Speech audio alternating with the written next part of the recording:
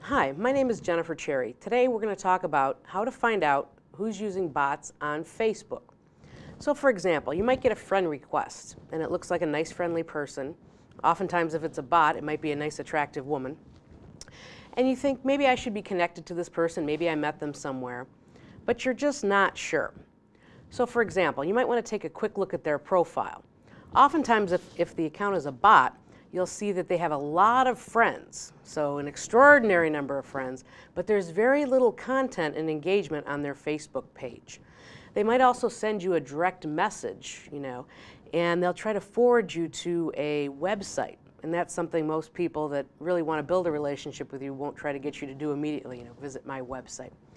If you're very tech savvy, for example, you could also look at the IP addresses that in Facebook's prescribed range of IP addresses for legitimate Facebook accounts. And those are just some of the ways that you can learn if someone is using a Facebook bot.